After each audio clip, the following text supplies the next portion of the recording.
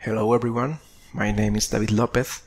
I'm a software developer at the University of Freiburg and I recently joined the Galaxy community and the Galaxy Backend working group. In this lightning talk, we are going to summarize some of the benefits of modernizing the current Galaxy API by using the latest features that Python and its ecosystem have to offer. If you have used Galaxy before, you probably know what the Galaxy REST API is, or at least you have been using it all the time, maybe even without knowing it. The REST API, or Application Programming Interface, is an essential part of the Galaxy server. It allows external systems to access Galaxy programmatically via the HTTP protocol.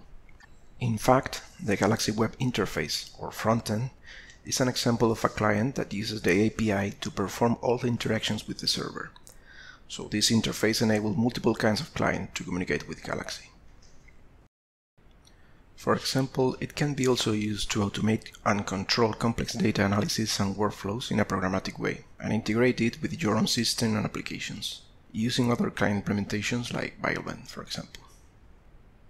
If you want to know more about how to use the API, I highly recommend checking a tutorial called Scripting Galaxy using the API and Backend, available at the Galaxy Training Network. Or in case you want a deep dive into the Galaxy code architecture around the API, make sure to check out John Chilton's YouTube channel and the web request video. So, why modernizing the API? Well, the codebase was initially developed using Python 2 a really long time ago, especially in terms of programming.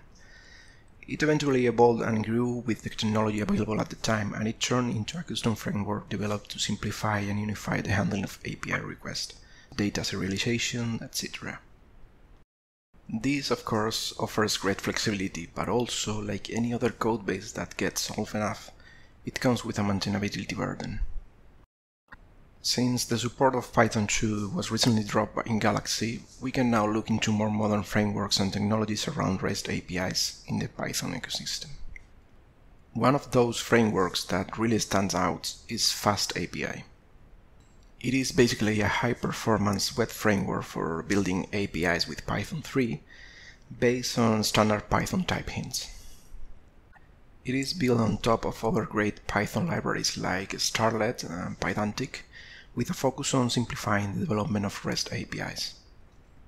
Apart from being fast, robust, and production-ready, it is also really intuitive and easy to use, in great measure thanks to its excellent documentation.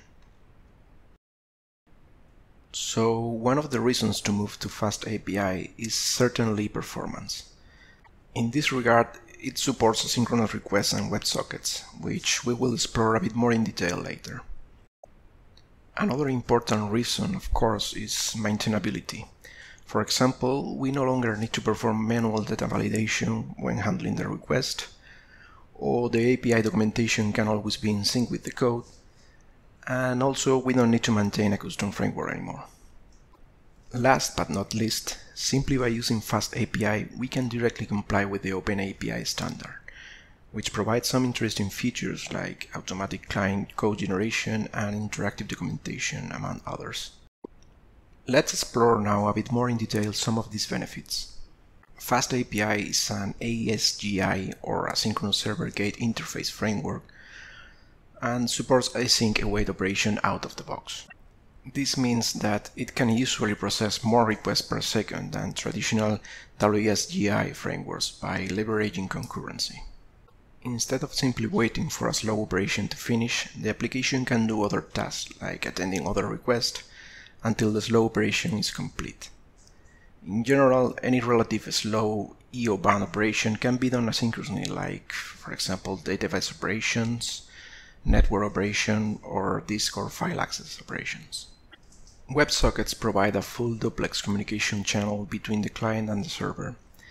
We can also use WebSocket subscription to allow the client to receive a notification when a certain task has finished instead of constantly poll the server for the status.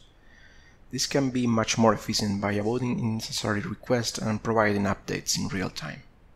Fast API uses Pydantic models and standard Python type hints to define the API schema.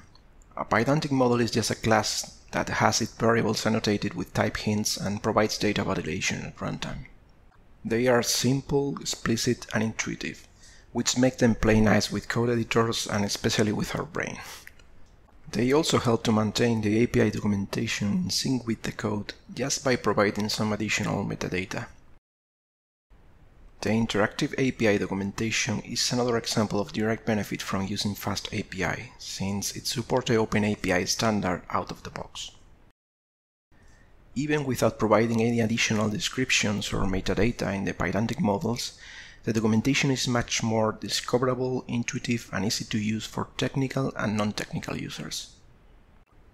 Also, thanks to the OpenAPI standard, it is possible to auto-generate client code in many different programming languages, making Galaxy easier to integrate with other applications or systems.